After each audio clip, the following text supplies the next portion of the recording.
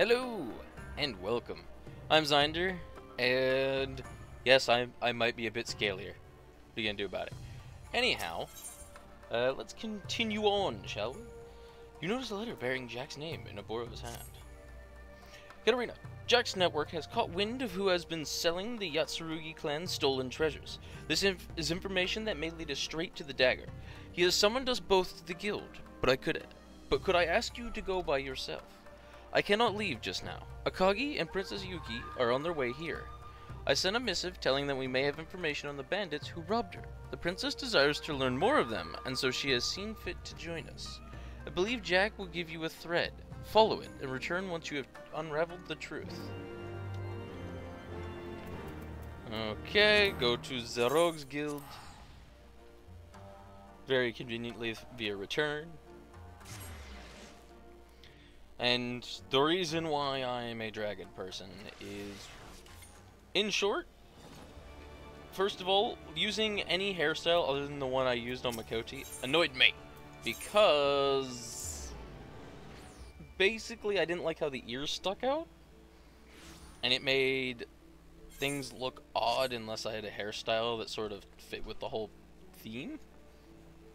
And then the dragon people, they have they have a set of animations that I like, just in general, like their poses and stuff. And yes, you may notice I am level 60, and I've gotten the level 200 version of my relic weapon without doing these quests. What are you gonna do about it?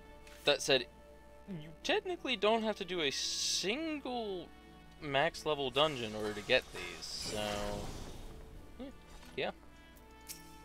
So basically these quests didn't really matter. Katarina, gods know it ain't simple to make black marketeers talk, but we tickled Mulfa Kelfka's neck with a stabber and he cuffed up a load of information.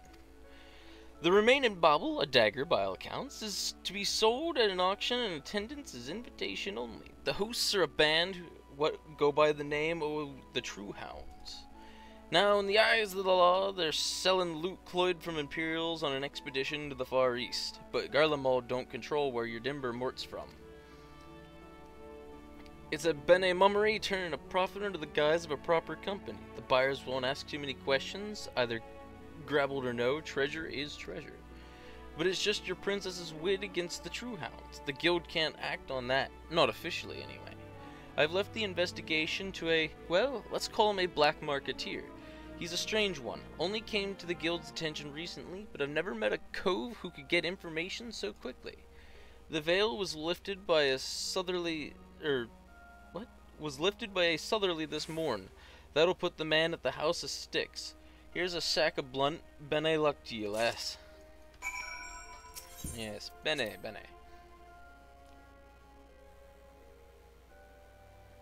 Based on my limited knowledge, I think that's Italian for good? Correct me if I'm wrong. No, seriously, correct me if I'm wrong. I'm pretty sure it means good. The only thing I'm concerned about is I might have the,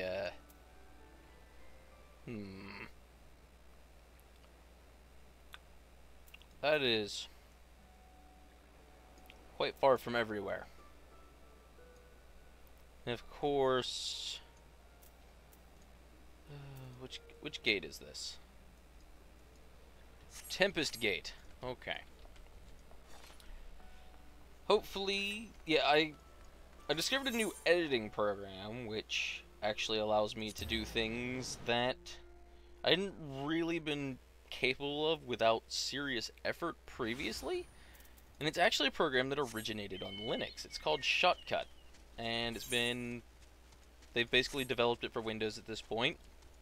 And in my opinion, it's just as good, if not better, than Sony Vegas that everybody uses. I've tried Sony Vegas. I personally don't like it. I've never really used it.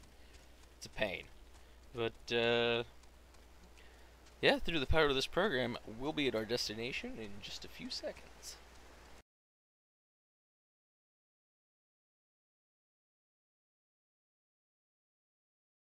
And we are here, and this looks quite ominous. Okay. It's a bit curious to me that this is not instanced in any way. It also means that I am not leveled down and that my gear is... It's not great. It's 168. So it's not fantastic, but it's much better than I would be at 56. Okay, what do you have to say, sir? You want information? Then come, render unto me what is mine. Sack of gil. Yes. This seems to be everything I was promised. The back alleys are awfully profitable, eh? Now, about these true hounds. Most of the salt hounds crawled back to the land after the calamity, but a few refused to leave the seas, and took up again as the true hounds. They sail under the black flag of one Captain Rosalind. They boast the strength of a crew twice their size, mostly because of the Pluto they take. With their muscles bolstered by the substance and a healthy dose of natural viciousness, they have brought themselves fortune and infamy on the eastern seas. Now, however, they've hidden their ship away on Hullbreaker Isle and made their way to Costa del Sol. Seems they fancied a cup of ale and a peek at the dancing girls. They won't be hard to spot if you wanted a look, but do so at your own peril. Drunken pirates might not frighten you, but Redway and their new sellsword should. They say he is an ex-member of Garlean covert operations, one who has thrown himself into the study of ninjutsu. His pursuit has paid off handsomely, albeit at the cost of his humility. Stay vigilant, or you'll find his blade pricking your back. Anyhow, that's all from me. Give my best to the dim one, little chick. That's a bit ominous. But okay. Okay, cool, sweet. I love it when I don't have to go very far. You're walking noises. It's the kobold, isn't it? It was the kobold.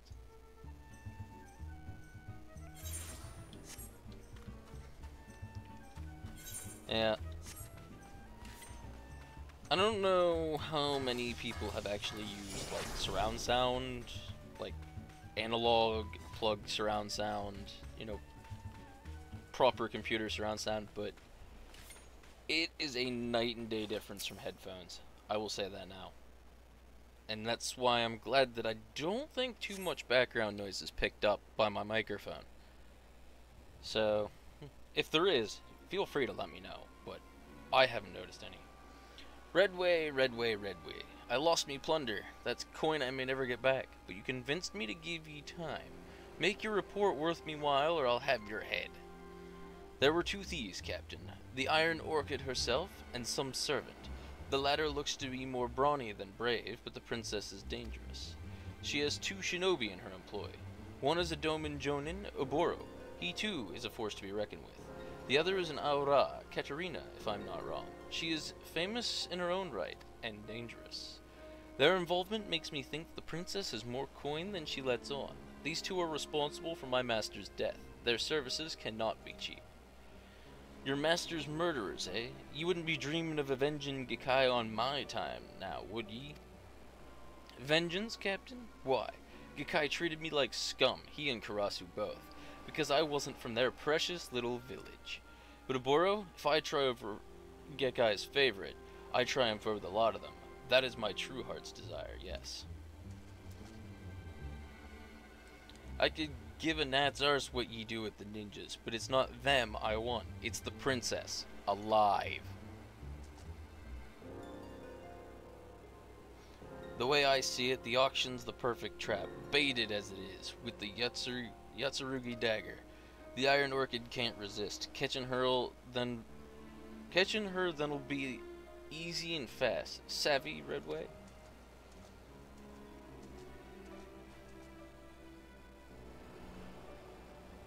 Of course. The princess won't stand a chance with the guard doubled. No, she won't.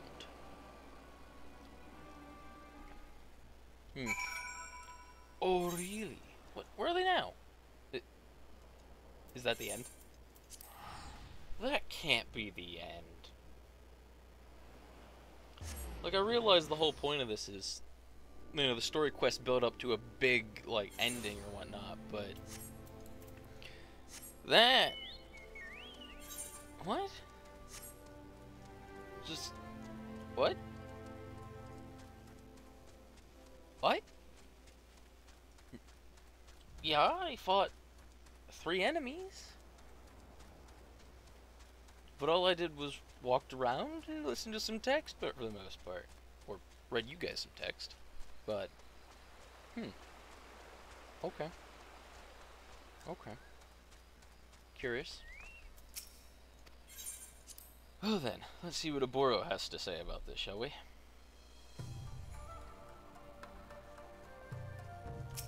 Nope. Oh, you're a random person.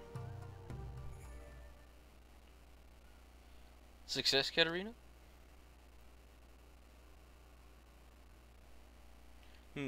This Rosalind is a clever one, spying upon us through Redway. Princess, the foe will be watching for our tricks now. Reclaiming the last treasure will be that much harder, so I beg you, leave it to us shinobi. I know there's sense in what you say, Aburo, but this is my problem. I alone must solve it. I will not allow more people to die in my name. The true hounds didn't just steal the treasures. My people stood in their way, and many died. Too many. I wanted to fight, but my vassals wouldn't allow it, and as they were cut down, they called for me, screamed my name. You can't imagine how that feels. My lands are so close to destruction. My people are on the brink of starvation. If I do not do something, all their sacrifices will mean nothing. When I came here, I vowed I would bring prosperity to my country by finding and selling my treasures, alone. No one would ever die protecting me again. Not my small folk, nor my vassals, nor you. You don't want anyone to die protecting you, Princess? What about those of us who would give our lives willingly to defend you? If you won't trust in the shinobi, then I'll slice open my belly. What? I'm bound to you, Princess, but they're not. We've given them no coin, no gratitude, and yet they're still helping us. You can trust them. You have to, or there's no taking back the treasure. Trust the shinobi, or lose me and add one more to those who died trying to protect you. That'll get you to stop, right, Princess?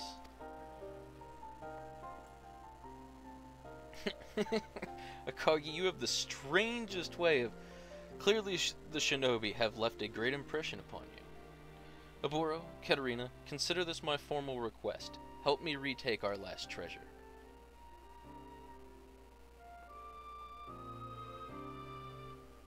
But I have one condition.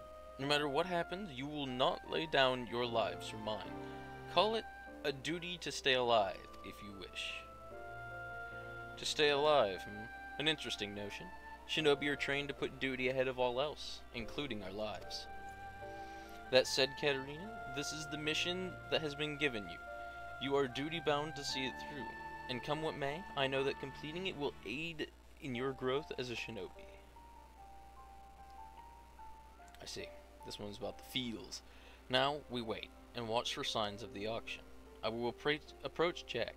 With the eyes and ears in his service, we will spread a web, and so catch word of the Yatsurugi clan's dagger.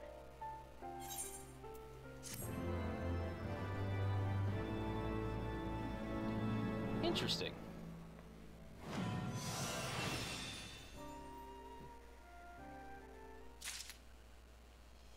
Alright. Yeah, next time we'll pick up with the next one. But I'm gonna call this good for now, and I'll see you guys next time. Have a good day.